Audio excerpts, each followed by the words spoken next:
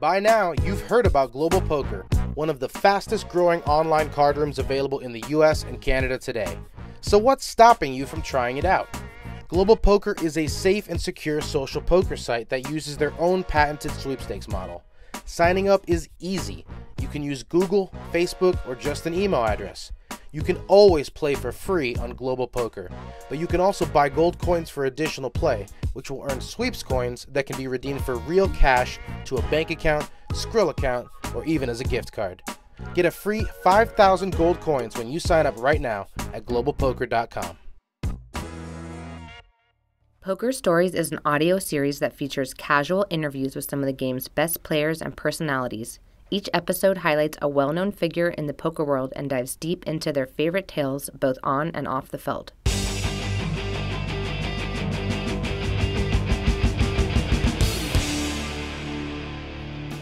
Hello and welcome to Poker Stories, a podcast brought to you by Card Player, the poker authority, and hosted by me, Julio Rodriguez.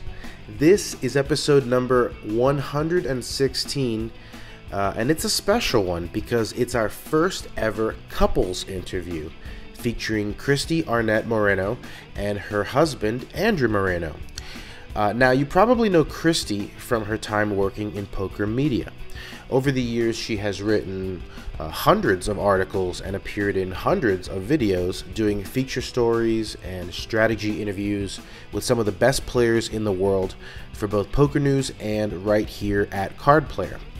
Andrew is a professional poker player, and he's done a lot over the years, including final tabling the monster stack at the WSOP and making a couple of deep runs in the main event. But he is putting together the best stretch of his 15-year career here in 2021. In May, he final tabled an MSPT event, and then in June, he won a Venetian Deep Stack event for $127,000. Then just last week, he took down the inaugural Wynn Millions main event for a massive $1.46 million. As a result, he was named GPI Player of the Month and currently sits in 4th place in the Card Player Player of the Year race. This was a really fun one to record, and as it turns out, it was also a great opportunity for me to catch up with some old friends. So, without further ado, let's listen to my conversation with Andrew and Kristy. I am here with Andrew Moreno and his lovely wife, Kristy Arnett Moreno. How are you guys doing? Oh man, we're doing so good right now. We're so happy. It's crazy good. It's so good, I'm kind of freaked out, you know? Is it almost like you're waiting for something bad to happen? It's like everything's going right? I hope not. I think that in general I'm a little more anxious about those things. Plus, I'm extra hormonal, so I think that has been going through my mind, but I think Andrew's just on... I'm just riding the wave. Yeah. Life's good, man. You should. A heater is a heater, and it doesn't have to stop until you say so, you know what I mean? And this has been an absolutely amazing year for you guys, which we will get into. But full disclosure to my audience, my listening audience, I've known you guys for a long time now. I'm guessing 15 years, something like that? Sounds about right. Yeah, it's been quite a long What was time. your first World Series, Kristy? 2006. Yeah, that was mine as well. So yeah, 15 years known these guys, and you know, some of my earliest Las Vegas friends, back when we were all desperate to figure things out and struggling through the poker life. But on this show, you know, we get to know you guys back from the beginning. Obviously, Andrew and Kristy have poker stories to tell us, but I want first to go back to the beginning and find out where they came from and how they discovered this gambling lifestyle. Let's start with Kristy. And Andrew as well. I mean, you're both from Indiana, or you both lived in Indiana? Well, I grew up in Michigan, but I went to college in Fort Wayne, Indiana, that's where I met Andrew. And he was already playing poker. And our very first date, the very first night we talked, I had just started playing and I was obsessed with it. And he was at a restaurant celebrating his first big win. You want to tell him about that real quick? Yeah, so I was a 22. I was 22? Mm-hmm. Okay, see, sometimes we've been together so long we have to verify each other's ages. This is great. I've never had a couple on before, so now I know when anyone's lying, it immediately gets called out. Oh, yeah, no, big time. Yeah, and you were 19 at the time, too. You're just crazy. But so I was playing in this online tournament on Party Poker. They had these step higher tournaments, and I had worked my way all the way up to the final step. It was a $3,300 buy-in single table. And, I played this crazy hand where I made this crazy bluff on this guy. To this day, probably one of the craziest hands I ever played. I re-raised the guy pre-flop. He donk bet the flop into me. I raised him with ace high. He called. He donk bet the turn again. I raised him with ace high again. He called. And then on the river, he donk bet again. And then I went all in with ace high. And I like to tell this hand because the guy folds and I'm winning the tournament. And it was around 16,000 that I won for the tournament. And I went out celebrating with my friends that night, and we went all the way across town to this place I never would have went to if we weren't out celebrating. And that's where Kristy was working, and we were celebrating that, talking about poker because I had just won all that money. And she heard me talking about poker, and I feel like if I get called on that bluff, I don't know if I ever meet you. It's probably unlikely, but yeah, I heard them talking about poker, and I was like, hey guys, I play poker. I want to play too. And at the time, I honestly wasn't thinking about hooking up with some guys or whatever. I just loved poker and was looking for more places to play. And then all of a sudden, this guy turns to me and says, I'll take you to play poker. And I was like, oh, wait, he's really cute. So our first date basically was to go play poker in these underground games in Fort Wayne, Indiana, where, there's cigar smoke and porn on the TV and like, I don't know. So it's crazy, yeah. Establishments, yeah. CD establishments, but yeah, that was our beginning. So Andrew, you essentially won a wife in that tournament and a child. That's true, actually. I didn't think of it that way. I asked how you first even heard about poker. So Kristy, you were into poker, but how did that interest first get started? A lot of my high school friends were getting into it, and my high school boyfriend was a... Whoa, hey. Who's this guy? So this guy taught you poker, huh? Yeah, but you taught me better. Okay, okay. I can live with that. But Is yeah, that guy, and it was just like... up that guy? Does he have any caches in the tournament database? Oh, no, I think he quit poker a long time ago, but... yeah, it was right around the moneymaker phase, or the moneymaker time, and people had just in my high school started playing, so I wanted to play too. All right, and did you just think you were good at it right away? Did you start reading books, or was it all just the gambling nature that you liked about it? I loved everything about it, and I often talk to, like, I see now how, I've stopped playing a ton in the last couple of years, and we can talk about that later, but the game is different. Like back then, I was reading Mike Caro's Book of Tells. Yeah. And that was how you got good at poker. It was like, what are they doing with their hands and reading and psychology and like that kind of stuff. Some of that stuff still works. I'm telling you. Some of it still works. I will never discount my own live reads. It's too much fun. I agree. But that's what I loved. I loved the competitive nature of it, and I liked winning money. And I definitely was better than most of my friends in the beginning. And I think whenever you have a little seed of like you could be good at something, it makes you like it more. I think that at least that was true for me. And Andrew? Yeah, I was just what was the question? Sorry, I was listening. What got you into poker? Like the very first. Okay. Oh yeah. So the way I got started in poker, actually. You do have an older brother who also plays poker, so I think a lot of people may assume he got you into it. Yeah, actually, I got my brother into poker. So I remember when I won that tournament, I walked into his room and I said, Johnny, I just won $16,000 in an online poker game. And he was on the phone with someone and he said, My brother just won $16,000. I'm gonna have to call you back. Because And he's like, "Tell me about this game that you're playing." Yeah, so I actually did get started a couple years ahead of him. But the thing about poker that fascinated me so much was that I was at a friend's house and we used to go over there and just like have drinks and just like, I don't know, I don't even know what we did. We were just young and sit around and watch TV or whatever. And they were playing poker one day, and I remember a friend of mine was playing, and then I was just watching the game, and then he'd be like, "I think you have pocket queens or something." And then the guy would he would fold, and the guy would show like pocket queens or two queens, and I was like, okay, this is like a magic card trick. This guy knows how to this is like, he's like a magician or something. And so then I was watching him, and he could continually kind of know what people had, and I was like, how is this even possible? So it was that idea that somebody could know or have an idea of what was held in your hand without seeing your cards.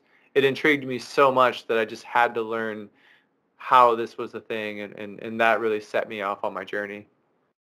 And after the two of you meet in college, was it all poker all the time? Did you guys encourage each other in that way?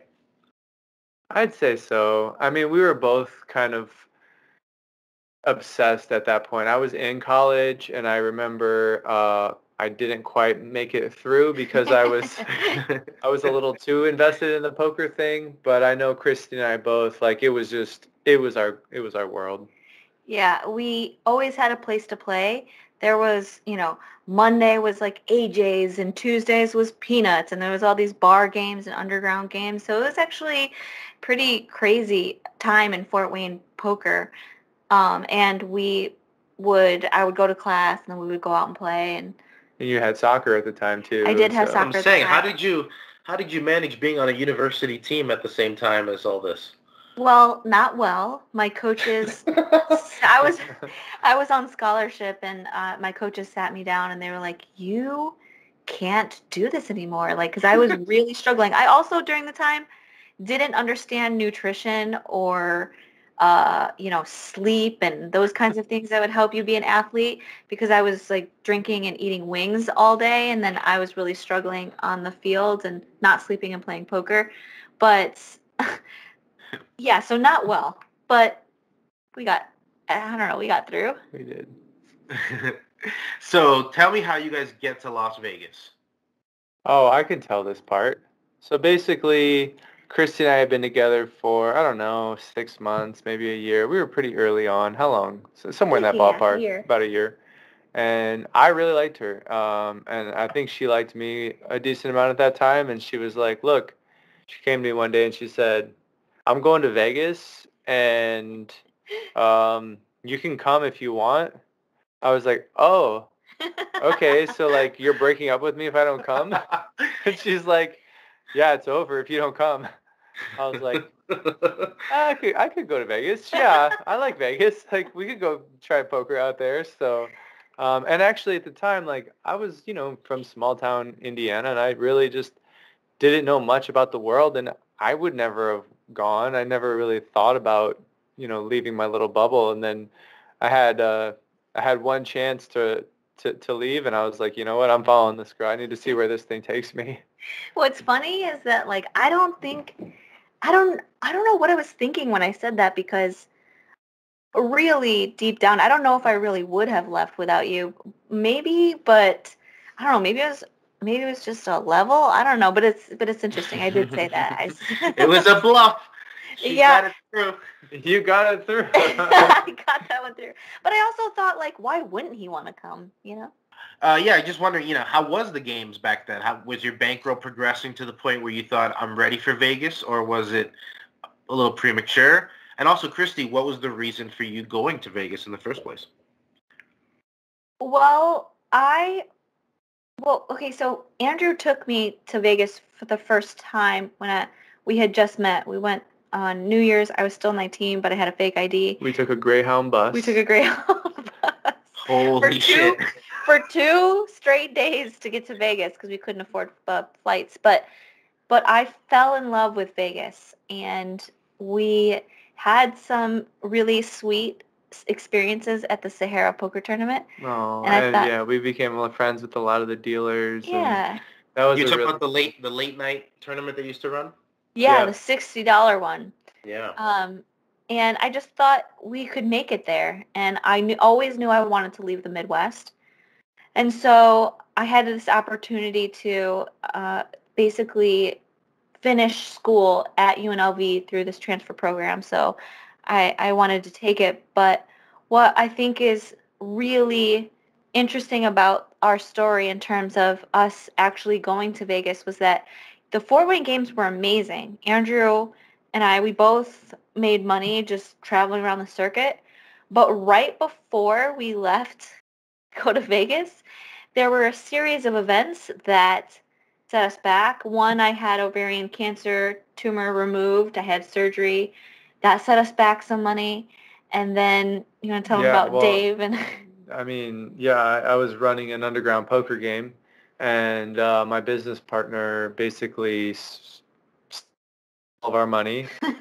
And then I had my nose broken in a basketball game. and poker players don't have insurance. Yeah, and so then we basically moved to Vegas with like pretty much no money. I got a broken nose.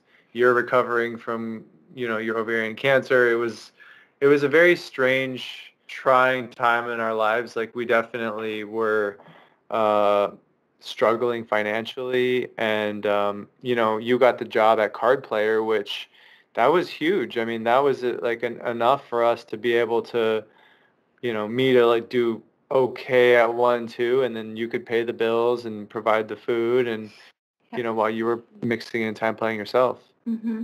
I mean, talk about a test early on in a relationship. What were those early years like? And also, how great was your friend Julio at the time? Well, he's always had a good sense of humor. Yeah, no, it was. I would say like, if you're in this industry for any period of time, like as a poker player, you've gone broke. And if you haven't gone broke, I don't really know, like, if you have the kind of experience that you need to handle real adversity, because going broke is the thing in poker that's like, that will humble you. It'll bring you to your knees, and it will make you question everything. And I had that happen more than a few times, especially early in my career. And Kristy and I, we were just babies, and we would have these big explosive fights. And, one thing I'm so grateful for is just those experiences, being broke, learning so much about myself in those trying moments and those trying times, because I was kind of a shit human when I was down and out. And like, I'd never really realized it until it kind of would come out in these little tantrums I would have. And then I realized, like, poker really allowed me to see a lot of my blind spots and really work on them. And, I'm so grateful for that, because just the fact that I have the relationship that I do today, if poker's brought me one thing, it's definitely that. Yeah. Yeah, those oh, sorry, go ahead. No, you go ahead. I was just going to say, like, this is interesting for us even to talk about, because it's been a while since we've thought about those things. But when, I had the job at Card Player and meeting this amazing friend Julio, but really, like, at the beginning, it was really hard for us because we didn't have any friends. We didn't have any family. And it took us a few months to actually make friends with you guys and, other people. I think Julio, or I think Sean, I don't know. There's a Card Player crew that we used to go to lunch every day together, and it became a real family. And we really hadn't had that in the first few months, which was so hard. But then also to talk about what Andrew was saying, it's like, I forgot that he would have these, like, because he's so great now. Like, when he loses, he's like, it's unbelievable. He's like a Zen Buddha, wise tree frog guy, it's like, it talks about his lessons, and he's just so great. But back in the day when we were like 20, 22, I remember one time he used to, because we used to be Planet Hollywood regs, where we would play the 1-2 there. I remember And until they had their scandal. Andrew would somehow get into the game for like $1,500, and when we had no money. When we had like $1,100. Yeah. The credit card was in play. Yeah, and he'd be playing for like 18 hours or something, and one time I was playing like this $40 Planet Hollywood tournament. I like was all happy. I like won $400 or something. She walked over to the table and I was stuck all this money, and she showed me how much money she won, and I had the chips in my hand. I just grabbed it out of her hand and I put it on the table. And then I dusted it off like 10 minutes later. Yeah. Those early Vegas D-Gen days for sure, when it was just like all you're praying for is just give me 10 winning sessions in a row, God. Just 10 in a row. And I won't beg for anything else. Yeah, so I mean, I remember your ups and downs during that time. Was there a time, I mean, where you just considered doing something else? Yeah, so for me, I actually, right around that time, I got a job working for this company, Spade Club, which was owned by Card Player, and they were an online poker site, and I would answer customer support emails. People had questions or problems with the software, and they would email in. And honestly, that was very humbling, but also just kind of bizarre to see the mind of people that, like, you know, think that poker's rigged, and the things that the things that human beings can say to other human beings is like, it's mind blowing. So yeah, I did that for a good 6 months, and you know, I was a part of that Card Player crew that was going to lunches and stuff, and I felt like really connected in that way. But I also felt like taking that step back for a couple months and looking at, like, you know, a life outside of being a professional poker player, and contrasting that with the life that I had prior, I realized that I wanted to really like dive into poker and take it more seriously than I had. So yeah, that was definitely a really interesting time. And Kristy, obviously, you had a unique position in the poker world because at the same time while you're trying to play and get better and obviously build a bankroll, you're also working in poker media, first at Card Player and then with PokerNews. What was that like? I mean, we're in a unique position with our jobs given that we have access to all these brilliant poker minds. But at the same time, at that point in our lives, we're still grinding the 1-2 games, you know? Yeah. You know, looking back, I wish I would have taken way more advantage of, you know, the kinds of people who were willing to help. And I think I did, you know, because whenever I did strategy articles, I was actually asking the questions that I wanted to know. But at the same time, I don't know. It was great. I never thought that, because mostly I saw what Andrew went through. The pressure of playing for a living just looked so hard that I felt like I never wanted to do that until I had other ambitions outside of poker reporting, that I knew playing poker for a living would allow me the freedom to pursue those things. But man, I mean, working at Card Player and PokerNews, this is the best. It was the best job ever for a long time. Traveling and getting to play and watching a game that you love. Favorite poker trip? Favorite poker trip from all of our time covering the circuit? Or favorite destination? Personally, I really liked Barcelona and the PCA, especially like the first few times. The first few times of the PCA were my favorite. You can get burnt out on the lazy river and the shark slide, I guess. Yeah, but then PCA number like 7 or 8 was like, oh man, okay. But the first ones were like, this is incredible. The Bahamas in January. Exactly, oh, yeah. And we would drink. What were they called?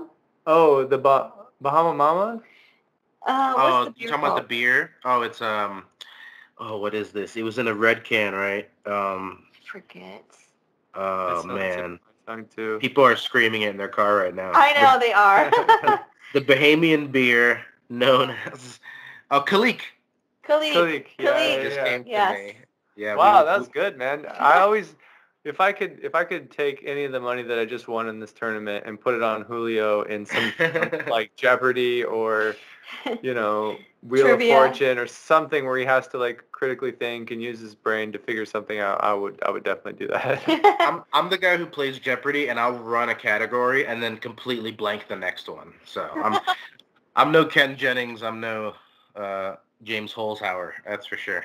All right, so let's talk about tournament scores because those are fun. We'll start with the all-star of the group. Kristy, you final tabled a big circuit main event at the Bike a couple years ago. Can you tell me what that experience was like? So earlier that year, I decided that I wanted to play a bunch of World Series of Poker tournaments that summer. I wanted to go do the thing, play, every other day or a bunch of events. And so I decided to take my tournament game and study, and I started like studying Raise Your Edge. And so then I was looking at tournaments leading up to the WSOP, and that circuit event was one of them. We were living in San Diego at the time. And it's funny because we had a couple friends at our house, and I was like, hey guys, just so you know, I know you're still going to be here on Sunday, but I'm going to go to LA and I'm going to go play this poker tournament. And everybody was like, oh, okay. Okay. And because I was just set and I just wanted to do it. And so we went to LA and I final tabled, and even like Andrew and I have talked about this now, every time that either of us feel like for some reason I have to go play this event, we've done well. And that's kind of been he's going to talk about his tournaments too in a second, but his trajectory too, like as soon as he decided, or as soon as, I decided I wanted to take tournaments seriously, I think that just a really high level of focus and belief in yourself and purpose goes a long way. But yeah, that was definitely my biggest tournament score, and it didn't progress into any big scores that summer, but still a nice one. And what did you get at a sense of from your playing career, as far as just focusing strictly on that? Well, I think that whenever I focus on something, it always turns out better. And I think one of the things that really was a detriment to my poker game was that summer I decided to do a vlog and report on my YouTube channel with like these big goals. And I think that it was a huge distraction and a ton of added pressure to perform, plus, hours of editing and recording that totally... That's media, Kristy. Yeah, for sure. And I think that poker is one of those games that requires your whole self. I feel rusty if I don't play for like a few days. And so that's why, I know Andrew's going to talk about it a little bit, but even sometimes he's like, hold on, I gotta put my poker brain away, It's so, that's kind of, I think I'm always trying to do too many things at once, and I don't know if I really ever want to just strictly be a poker player, which I know will inhibit my ability to be like the greatest or the greatest I could be, but that's just how I feel about it. Yeah. And Andrew, I know, Andrew, you played cash for a long time. We would play together in these weekly tournament home games that we used to have. I miss those. Yeah. Those were the best, right? Just $30 buy-in, everyone splitting 2 tables in a living room. Those were so much fun. But based on my experience playing with you, I always thought of you as a very annoying tournament player to play against. Like, honestly, people would say, how does Andrew play? I'd be like, he's annoying. Like, he's like a pest. Like, he doesn't let you win a pot. He'll fight for every single chip. You can't get any raise through. It's super annoying. Don't have them on your left. And, I was wondering if your new and improved tournament game is much the same way. Yeah, I think what I would describe my kind of quote-unquote new and improved tournament game is more of a refined thought process when it comes to approaching poker from a theoretical standpoint against good players, making sure that I'm playing more in line with kind of like, I guess, the GTO way that you should, but I'm still very much, the Daniel Negreanu, Phil Ivey type where I just rely a lot on my experience and like what do I think this player is doing in this moment right now, and that's kind of my bread and butter. But I feel like my biggest leaks have always been around tough players that are playing really correctly in a lot of spots, and now I just play a lot more in line in a lot of the spots against those players. But I'm still really out of line against. I mean, in this tournament in particular, against the Julios of the world. Well, against most of the people, honestly, the tournament that I just played, like, without, I mean, I don't know, I don't want to say too much about how I was playing specifically, but I did some wild shit, man, and I got away with so many like crazy things. It was like the hands were insane. Like the hands that I played were just completely bananas. So I'm definitely still very much that player. All right. Well, the tournament you're referencing, so people can follow along, is of course the $10,000 buy-in Wynn Millions main event, which you won after a deal for $1.46 million, which is absolutely incredible and mind-blowing. And I want to talk about that. But first, let's talk about the close calls, because when I saw this result happen, I went, it's about damn time, because I've been feeling for years like you were about to break through. You were always right there, I think 2012, 2013 is when you started to put some results together, and it felt like it was going to happen. Can you talk about that?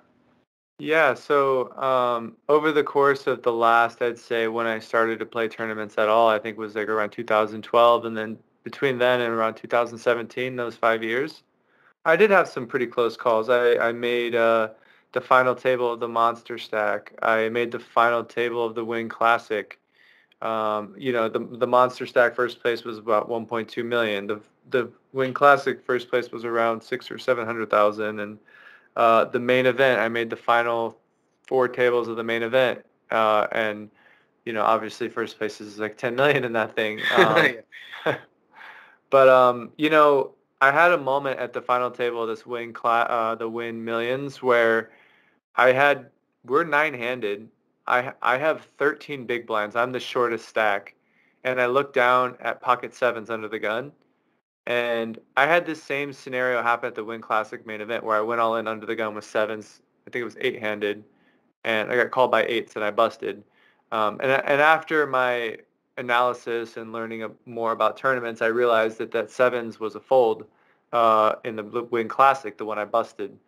And so I'm looking down at sevens here, knowing that it's really close, that I was already shoving 8s, and remembering how I busted with sevens as I'm folding my sevens here. So I feel like, to answer your question, a lot of those like seemingly little things, like jamming 8s instead of sevens here, that was the difference of the Wynn Classic to bust me an 8th rather than potentially 4th or 5th, or maybe, getting chips together and going on and winning. So I had a lot of leaks in my thought process and my knowledge of the game. So I think over quarantine, doing a lot of the study that I've done, I really plugged a lot of those kind of quote unquote close spots. And I think that, clearly, like that was the difference, I think, for me at the Wynn Millions final table. I want to ask you both about sleeping on a final table, both from the player perspective and from somebody watching it, because there's been a few times now where you're going to bed basically, and the next day you're playing for 7 figures, give or take. How does that affect your mindset? Is it hard not to start spending the money mentally? Is it all about laddering up? Because you could have easily gone into this Wynn Millions final table, finished 8th, and been very proud of yourself for a great score. But also, I'm sure, bittersweet disappointment at what could have been. Yeah, I think that there are kind of like, I hate to say this, but I'm gonna say it anyway. There are like two types of poker players. Um, there's the type of poker player which most recreational players and a lot of professionals fall under, which is the type that like really think about the money and the result. And there's the type that only think about the strategy and like how that changes and really nothing else. And I think the biggest transition I've made in the last few years is that I am only the player that thinks about the game and the strategy and not the money or the result. And sure, afterwards, like, I'm going to feel the result of whatever happens, but I'm not thinking about it in the moment of the game. And at the final table, preparing for the final table, going into that, I didn't think about the money at all. Really didn't. All I thought about was like my chip stack, what the other chip stacks were at the table, and how that was going to dictate my strategy and where they were positioned on the table. And I think, that's good for anyone listening to this, I think, because most people do fall like victim to thinking too much about, oh man, like if I call this bet here and the guy has a flush, I'm going to be stuck two buy-ins now. And then like, I don't know if I want to be stuck two buy-ins or, I'm going to feel this way if I call and this guy shows me the nuts and everyone's going to be like, obviously you had it. All these other like things, like they're so prevalent in people. And even my thought process, they do pop up. And then when you shift your mind to what you think the best play is, and like you really focus only on that, and you're always focused on that, and you start playing poker as a strategy game and not as a game where you're trying to win like just like yeah, trying to win money, then I think you really open yourself up to be a much better player. Yeah. Yeah. Someone pick that phone up off the table. Yeah. It's vibrating. Oh. Kristy, well, what's it like for you watching him go for these life-changing sums of money? So I think we both have this mindset.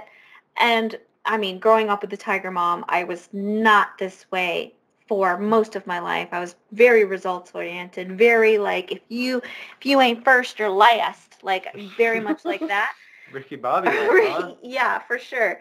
But the last few years, that's something that we've both worked on. I mean, in my career as a content creator, trying to like get views or whatever, it's not about views, it's about the process. And I think that the night before his final table, especially, we were, it's also my job to remind him like he is, no matter what happens the next day, it's still just part of your path.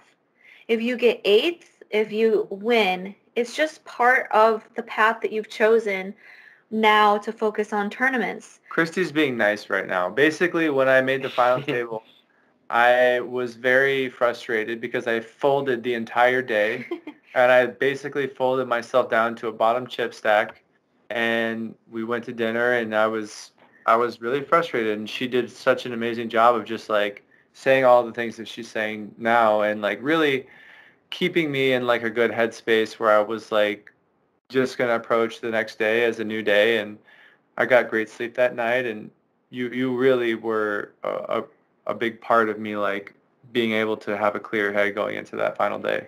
Yeah, yeah. No, I mean, I do take credit for that because honestly, Julio, like when he after he made the final table, you should have seen him. He could bear like I think he was just in still killer mode, which um, you know, is good when you're in the zone playing poker and you have to analyze what you've done well, what you need to change, and the changing strategy at every point. If you've done that for 5 days straight, it's hard to transition to relax, to be able to, um, come into the next day not bringing in the whole past tournament or the day before. So yeah, I felt like my job was to remind him that he could, that it didn't matter his chip position, you just where you are, and now how do you proceed after that, and that no matter where you finish, it's just part of the path. And I that I did. I feel like I really didn't think about the money either, Julio, until like every page up was like whatever. I'm just there, and honestly, the thing is that I love him so much. I know how much, poker means to him and all of these things. All I really wanted the whole time was that he play in a way that he was proud of and make the decisions he felt like he should based on his gut, based on what he, analyzed in his mind rather than because he was afraid. I just wanted him to feel proud of how he played. That's all I was thinking about until they got three-handed and they were talking about the deal. And all I could see from the outside was that they were negotiating. And that is when I started thinking about the money because, I mean, they're not playing anymore. They're just talking about maybe locking up $1 million. Dude, oh my gosh, I felt like I had to throw up. I was like, am I going to go into labor right now? Like, what is happening? And because at one point, I overheard the chip leader, Clayton or whatever. Yeah. I heard him say, let's just play. And then I was thinking, oh my God, he's going to play for a pay jump of like it's a $1.2 million jump from third to first. So I was just freaking out. I was like, get this deal done. And then it was intense for sure. And what does it feel like to be millionaires?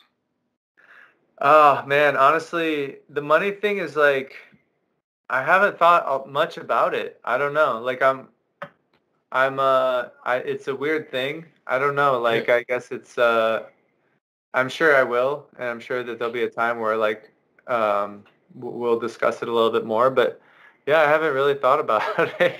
I mean, nothing really changes. I mean, the day after we didn't have toothpaste and we were going to buy toothpaste in the gift shop, but Andrew was like, I don't want to pay like $8 in the gift shop.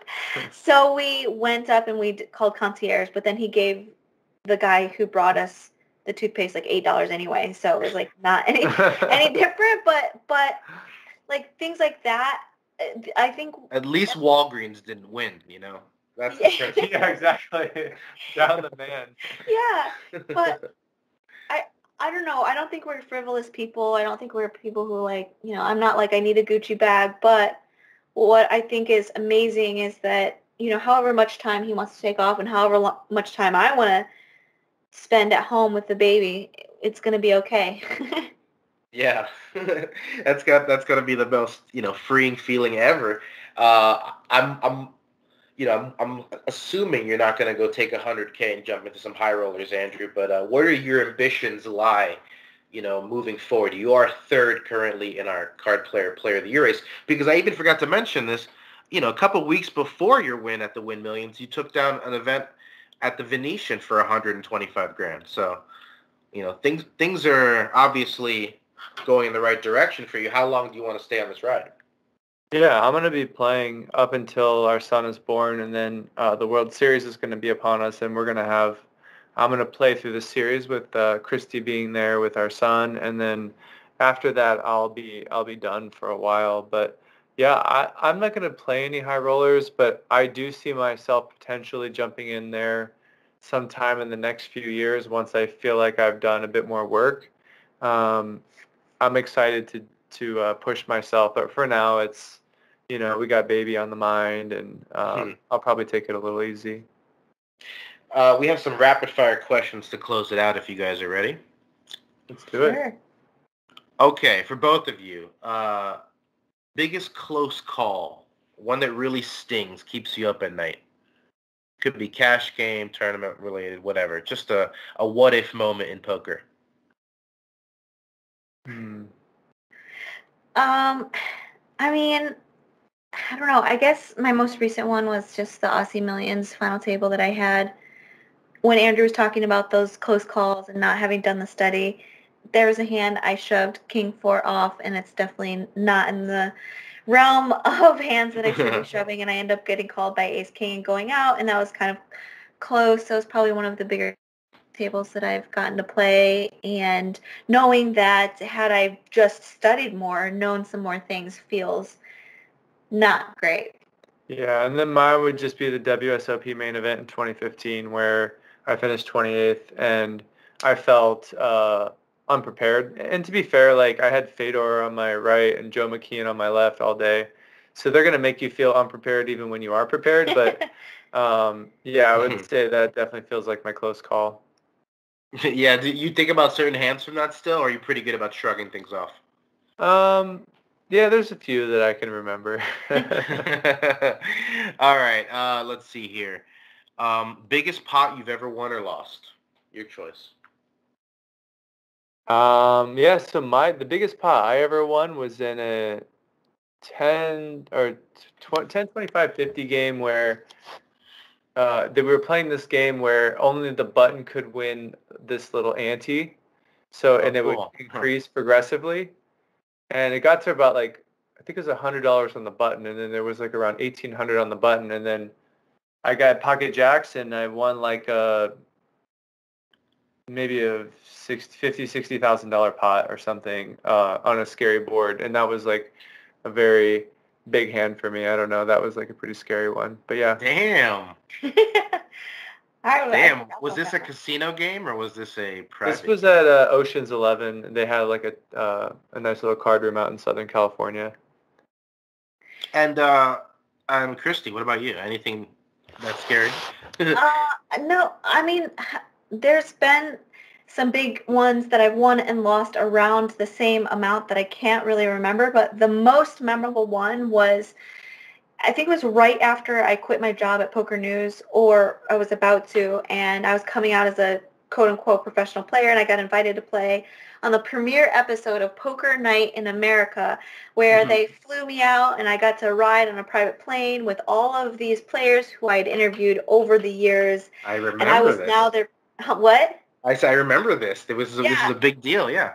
Yeah, I was now considered their peer. It was Phil Locke, Greg FBT Mueller, Mike Matisow, and I was going to be playing a game 10 times bigger than my normal game, which was 2-5 at the time. I was playing some 5-10, but mostly 2-5.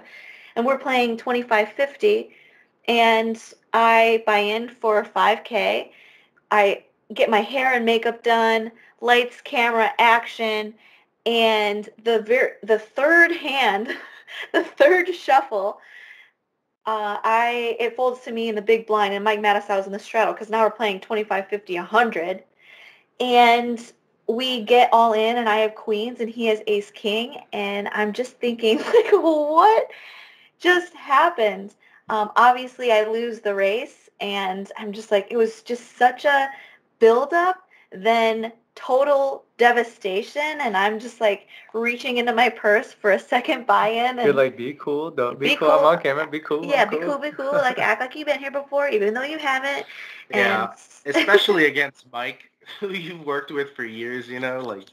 Yes. It's gotta be weird.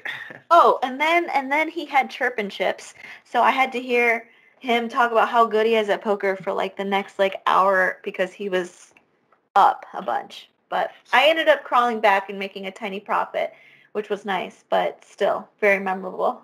Man, I still remember when Mike Matisow would come into the office, the card player offices, because he would always be screaming down the hallways. Screaming. He used to have to do his call-in show back then at our studio. All right. Best swap or piece you've ever had of anybody? This could be for anybody. Well, definitely it would have been, I had a piece of this guy, Max Steinberg, when we were in the main event. So he ended up finishing, I think, third place or fourth place. Fourth place? Or fifth. No, I think he got fourth. Fourth, maybe, yeah. Which was, I think he cashed money. Close to $3 million. Yeah, so that was, not my port, that's what he cashed for, but we had a nice little piece there. What was your worst job before poker? Taco Bell. Really? Out of all of them? Yeah, I hated it. But you liked Taco Bell at the time, didn't you? I don't think so. I didn't like my Taco Bell job, babe. Oh, okay. Well, just because you like the food. Jobs. Just because the food is tasty doesn't mean you like working there. Yeah, it was like not a pleasant experience. What was your responsibility? Did you have to like clean the fryer or something? I mean, it was more just like I made tacos and burritos, but it was gross. Like this, when you see like back end of a lot of that stuff, I was like, okay, I don't like eating here anymore. When's the last time you ate Taco Bell? Probably when I quit, honestly. And I was like 16, so. And Kristy? Um, worst job was, I used to corn detassel is a thing you can do in the Midwest where you ride these machines and you pull the tassels out of corn. But it's so, the corn gives you rashes, so you have to wear long sleeves and long pants in the middle of summer and get paid like $4 an hour. Wait, so you're just pulling the little hairs out of the corn? The middle, in the middle of the stalk, you got to shove your hand in it and you got to yank it out. That's one of the more unique ones we've heard on the... Do you guys, just quick side note, I was just thinking back to some of our old drinking games. Do you guys remember 2 in the bowl, 1 in the hole? I don't Was it recall with by quarters? name. No, we used to pour the beer into a bowl. Oh, yeah. And then we would put our fingers on the rim. Yeah. You remember this game? I remember pouring all the beer into the bowl. And I actually think I have a video of us playing with that. But I can't remember exactly how it goes, but I think we were at like Zach's or something. Yeah, it was Zach's or Ryan and Amir's at the time or something like that. Back when we used to do power hours. Oh, we played all the drinking games. Oh, man. I just like to think about these things when I remember that, you're about to be parents and I have a 7-year-old. It's nice to remember what we used to do. Blondies? Yes. Beer pong games.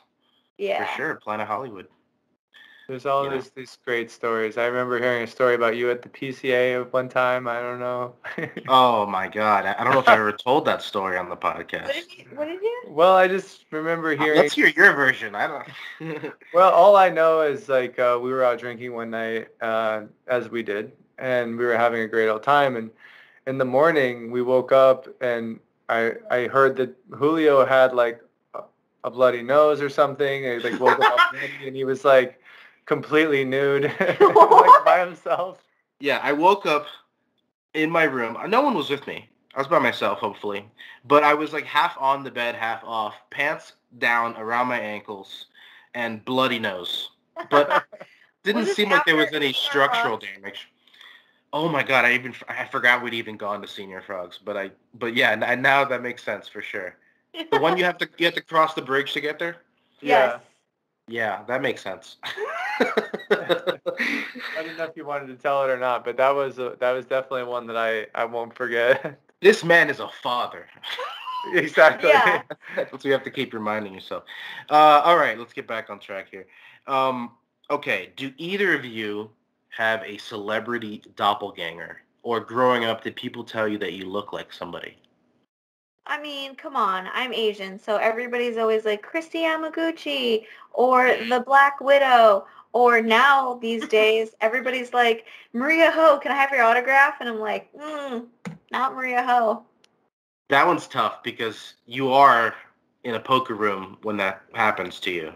Exactly. It's not like you're being stopped on the street and people going, Kristy Yamaguchi, which is just racist. That's just racist. That's gotta have a pal, too. What about you, Andrew? Anybody ever give you a look? You've had a lot of different hairstyles in the day, so. Dude, I'm always changing my appearance. You'd think I'm in the witness protection program, but no, there was this guy from this movie, Crazy Beautiful, that people used to say I look like when I was younger. Hernandez? Jay Hernandez. That's the only one I ever heard. Yeah, when you had a shaved head. Yeah. Jay Hernandez. I saw that movie back in high school. I don't remember anything about that movie.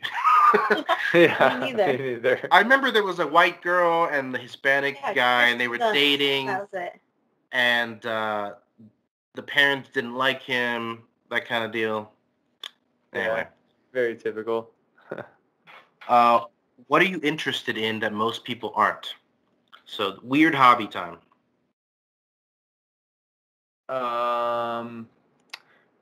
I would say for me, I mean, I love classical music. I don't think a lot of people are really into it. I think we're both kind of pretty into Stoic philosophy, which is kind of a weird thing to be into. Yeah. I mean, it's less weird now because, there's mainstream people who are like Tim Ferriss and stuff, but we like to Well, I like to read the books, and then I like to tell Andrew what the book said. And then I like to pretend like I read the book to other people. That's interesting. We just had somebody on the show who was talking about a book on Stoicism, and was it Martin Jacobson? Oh, it's coming out. It's coming out after this. Never mind. Oh. Yeah, Well, it's Lex Veldhouse. Spoiler for those waiting for the next episode. oh, well, actually, one of the books, Andrew did read this book, so it's okay, but that I think has changed the trajectory, at least in my career, my ability to like do this like process oriented way of life is Ego is the Enemy, by Ryan Holiday. And it's just such a great book, I think, also for poker players. Yeah, definitely. Yeah. Ego is the Enemy it sounds like it was written for poker players. Yeah, you guys mentioned earlier that you got these feelings sometimes about going to tournaments. Are you superstitious at all? I'm not. No, not at all. Not even a little bit. You don't stack your chips in a certain way?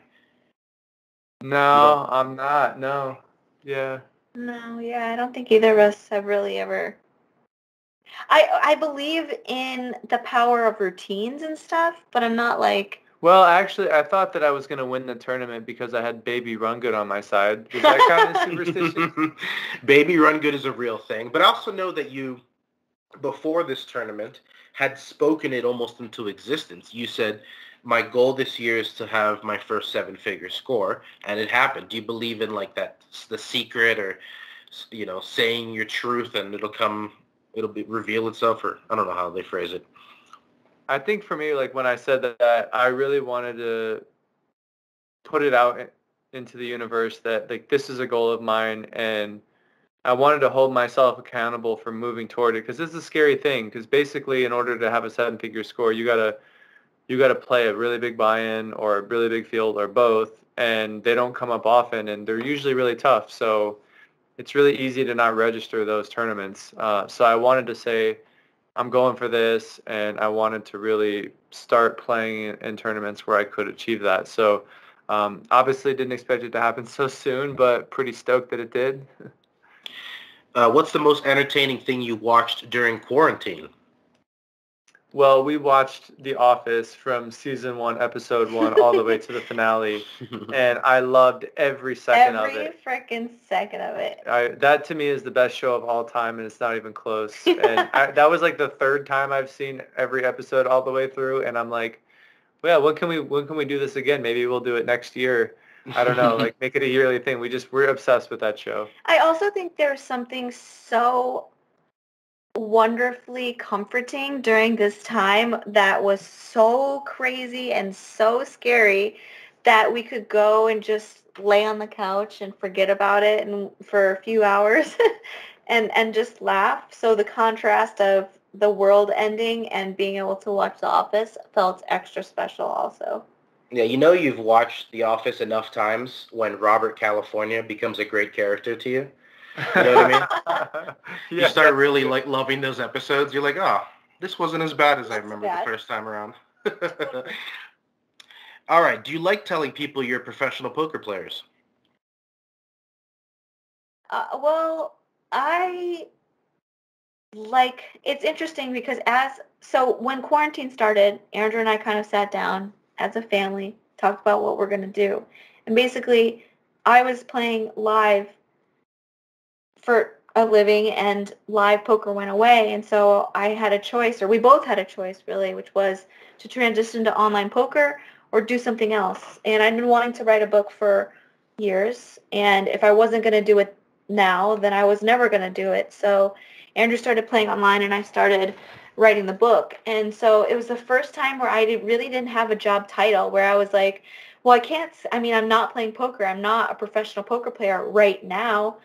And maybe, but I'm not an author yet either. And so it's interesting to notice the difference of how I felt when I could say, I'm a professional poker player, and that was my identity. And people, especially because I'm a woman, and maybe it's less obvious or less like, I don't know, more intriguing to people, people always responded in such a way that was interested and like that I was cool.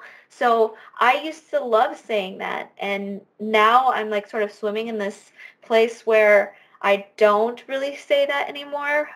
But it's like, it's an interesting thing to reflect on. And not that I'll never play poker again, but currently, like, you know, with the baby and stuff, I'm not really playing right now. Oh, you will, I'm sure. Yeah, I will again. But Everyone it is an says interesting that. question to say, like, how does the world respond when I say I'm a professional poker player? And I know that you had some, you know, for a small portion of time, you're like, I don't really like to say it. Yeah, initially, I used to not like to tell people because you get varying responses that can be quite annoying to deal with. But then I realized after a few years, like, no, I'm just going to tell people because I don't want to lie, first of all, about who I am and what I do. And the second thing is, like, that's their thing. Like, they can make up whatever they want about it, and that's not going to affect me. So once I adopted that mindset, I just tell people, yeah, I'm play poker for a living, and, you know, just field the questions as they come. And Yeah, deal with the annoying. Oh, so it's just gambling degens, or how much luck is involved, or can you turn this $100 into $200 for me? Exactly, yeah, exactly. Okay. We have a few more here. What was your largest non-poker wager? So it could be prop bet, it could be pit bet. So it changes like by the day because and it's the same for Kristy and I. So we bet 1 Bitcoin on the Floyd Mayweather fight against Conor McGregor. So at the time it was like $5K, but it was almost a $60K bet the other day, and now it's around a $35,000 bet. Wait, it was way more than 5K. I don't remember. It was like 8,000 maybe. No, it was whatever. I don't know what it was. I can't remember. Well, because I remember Right. because you were like, no, babe, this is like a sure thing. Like, and I'm like, remember how we used to say anybody who said it was a sure thing in Vegas? Is Well, like, we won the bet, so we did, but I remember really, really like being nervous. It's funny you brought up Bitcoin because I was just thinking about our friend Ryan Johns the other day, who used to work at Card Player and told us all, by the way, during a drinking game about Bitcoin back when it was worth 0.9 cents. Wow. No. He absolutely did, and you can call him. I do not remember that, probably because I was drunk. Everyone was very drunk, and I remember just listening to him on the couch talk about this Japanese guy who created a system for mining, and I was like, but who mines it? It's not real. It's a computer. It all went over my head, and of course he bought 1 billion of them back then, and now runs one of the biggest, tech companies in, the country. So yeah, he's doing pretty good, I've heard. Talk about hindsight, Yeah. We should have been listening to Ryan over there. Yeah, we should have, because all you that know what? crazy stuff he was saying on the couch. I think we all knew Ryan Johns was going to be rich too someday. We were just too busy drinking. He was destined for big things. Yeah. He was already rich. Like, I remember asking, like, he was putting half of his paycheck into his 401k. Like, he was one of those guys. And I was just like, you have way more discipline than Vegas requires. Yeah, I mean, you were like 24, Yeah, that's hilarious. Anyway, few more here. Headphones on at the table, yes or no? Sometimes. No. Sometimes definitely important. Yeah, I think for me it really it helps me. I noticed that I have playlists that I listen to when I'm tilted. And so recently I started listening to those playlists while I'm not tilted because I don't want to associate it all the time with feeling bad. But yeah, I think it's really good for me to listen to music to help keep me calm for long periods. So I cycle in and out of that. And this is classical music? Sorry. Mostly the classical music comes on when I'm tilted. That's why I really try to now when I get massages at the table, which it's been a while since I have, I listen to classical music when I do because I'm trying to reprogram my brain. And Kristy, you said no. I was just gonna say it doesn't really help me focus. It takes me out of it. So, but every once in a while I'll just stick them in if I want to pretend I'm listening to music. Crap, I just gave away my secret now. Yeah, Now I don't know if I have them somebody in. annoying at the table. Yeah. Yeah. What about the weirdest place you ever played poker for money? Maybe a cruise ship. Yeah. That was... I don't know. It's kind of weird. We're like, There were no farm games in Indiana? oh no. Okay, yeah. So, the Navy Club. Oh, yeah. So the Navy Club God, in we're such assholes. my hometown, they basically, if you were in the Navy, you could join this club, and they had these underground like poker games there. And we realized that they couldn't like not let us sign up, so we were like 18, 19 years old, and we would come in there with all these Navy vets, and we would just like Crush them. yeah, and they were like all older, and like they hated it was like three young people, and we were like better than everyone. Yeah. I just picture you and Kristy like Mike McDermott and Worm at the Union game. You just get caught cheating, and someone beats you in the parking lot. That's exactly what it was like. They're all retired, and they have like Vietnam hats on and like stuff. tattoos of like an anchor on their arm. Yeah. Like, yeah. And you're like, you guys are such noobs. You don't even understand what range I'm playing here. Oh, I know. Exactly. I know. We were so annoying. Oh my gosh. All right. Favorite gambling movie? Okay, I don't want to say the thing that everyone says, so I have to think of something else. Oh, No, Maverick. I just referenced it. Maverick is a great choice. Not just, in the last year had me watch it, and it was way better than I thought it was going to be, because I don't really like anything old movies, but it was pretty good. And for a second we were like, should we name our kid Maverick? And then it was only a second. It was only a second though. My high school mascot was the Mavericks. Oh. It's supposed to mean like a leader, an independent. Yeah. Not just a horse. But yeah, I can't believe you made it so far into your poker career without seeing Maverick. Yeah, I don't know. Well, we righted that wrong not too long Yeah, ago. and you enjoyed it after, Mel Gibson did all his stuff, That's Yeah. Yeah. Yeah. Do either of you use movie quotes on a regular basis? There was a period of my life where I only spoke in movie quotes. So if you knew me back then, you probably hated me, or you really loved movies. Slowly over the years, I've gotten that ratio down to like mostly real world speak and like 5% movie quotes. But yeah, what about you, babe? Did you ever go to?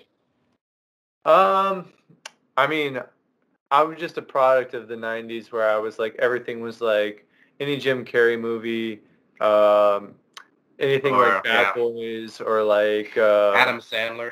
Oh my God, Adam Sandler, anything, yeah.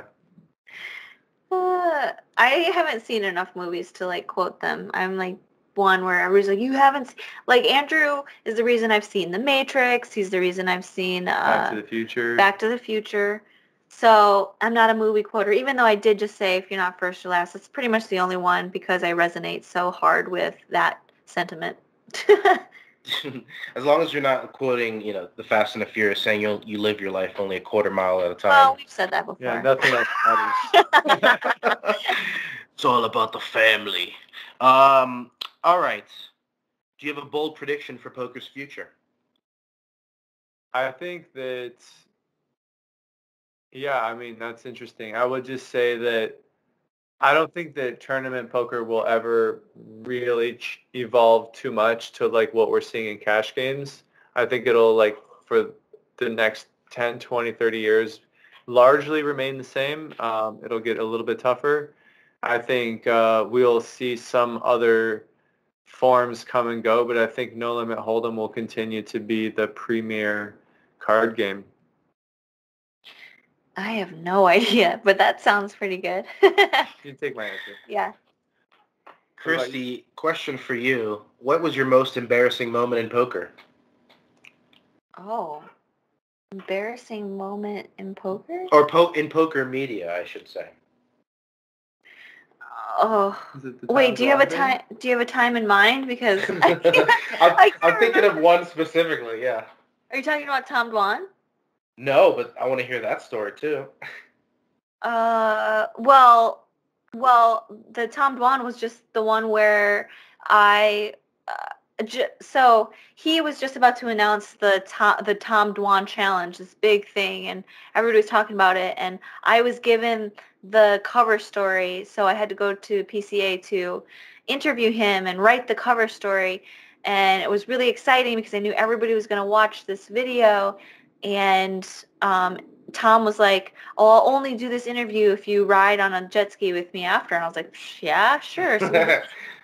So we did the interview, and we jump on this jet ski, and he goes out in the ocean, and we're just like laughing or whatever. And then we see like Phil Galfond, the Dang brothers, and like some other high stakes players, and they're like, "You should let her drive." And I was like, "Yeah, okay, I'll drive." Like not wanting to like be a puss, but like also not knowing how to drive a jet ski. I like never did before. But everybody's watching, so I like don't want to go slow like, like a little girl or whatever. So I like really jack it up and I'm going fast and You're like terrifying Tom. yeah, but like I don't know, I'm just like going fast and then all of a sudden we're about to hit a wave and I panic, but I didn't realize that the brakes are basically when you let go of the gas. So I just completely let go to slow down or whatever. And Tom Dwan goes flying off the back of the jet ski. And I see him like hit the water hard. And like, I'm just thinking to myself, oh shit, I just killed like the best poker player in the world. He's going to not do the rest of this interview with me. This is horrible. But I don't know. He ended up laughing and saying it was like fine. But that's that story. Pretty embarrassed at the time. That's funny. That beats my other moment I was thinking of, which was also at the PCA when you were interviewing the winner of the main event. Poria Nazari. You remember what I'm talking about? I remember the name now. Okay, so for the listeners, I got to have the first interview with the winner of the PCA main event, and everybody else is in a semicircle waiting to interview him as well. Everybody's camera's already rolling because they're already getting footage, and That's what makes it tough, is the audience you had. The whole audience, and all of his friends and family are there too, like watching. He's like this big guy, and I go first, and I'm like, "Hey guys, welcome to the 2000 whatever PCA. I'm Kristy Arnett here with the winner," and I just totally forgot his name. And I just go, "Wow!" And then it was so awkward. Everybody was like, and then I had to be like, "Sorry, what's your name again?" And okay, come on. His name was I have it ingrained in my head forever now. Poria Nazari. Like that's a hard name to remember. Poorya. How's I supposed to? Poria. Anyway, he won $3 million that day, so I don't think he really cared. Yeah, I think he was all right. He wasn't offended, but it was a funny moment for sure. And that wraps up. Oh, what am I doing? I completely forgot about what we do here on this podcast. We end the podcast every time with the same way, which is a question from the random question generator. So I have no idea what's going to come up, and you guys have to deal with it. Ready? Sounds good. Let's tackle it together. All right. What was your worst example of procrastination? Oh, I'll let you take that one. Wasn't it the Tom Dwan thing or no? Oh. I don't know. Not really. That wasn't my fault. That was his fault. I could also change it. We're gonna roll again. Roll the 8-ball one more time. What's your best story from a wedding? Oh, this is hard. From a wedding. Yeah. So a wedding that I was at. Roll again. No, it's okay. So a wedding I was at recently. There was a guy there who was in the one of the groomsmen, and he ended up hooking up with like 4 of the girls that was at the wedding, and it ended up being this like really hilarious thing to most of us. But like he was actually like kind of tortured by it because like everywhere he went, he was like kind of in trouble with somebody, and it was super. That's funny like straight out of a sitcom. And Yeah. if it's the wedding I'm thinking of, now I've got it narrowed down to a few guys. It might be, but I don't want to say anything. Anyway, so happy for you guys. Not just obviously the shit ton of money and the tournament success, but the baby as well, and everything just looking amazing for you guys. Me and Paula are super happy. Thank you so much for coming on the show and also for catching up. Thank you so much, Julio. It was a lot of fun. Nice. I actually laughed more today than I have on any of these things that I've done recently, and it's been nice. Yeah, it was so nice catching up with you, and I think that part of what makes this whole thing special. I think somebody was mentioning the other day, it was like this, in a way, his career is like led him up to this point, and you were there from really the beginning. Right from the beginning, yeah. So, I mean, when you say 15 years, we've only been together for 16 years. So, like, we've known you forever. And, this is really special. So thank you. Well, I'm so glad to take full credit for both of your success. And if you guys have any, parenting questions, do not ask me because I'm still figuring it out. That's it. That's the show. You can follow Kristy at Kristy Arnett on Twitter and at Kristy A. Moreno on Instagram. And you can check out her latest content on her YouTube channel. Andrew is on both platforms at AMO Faux Show. That's AMO, the number 4, SHO.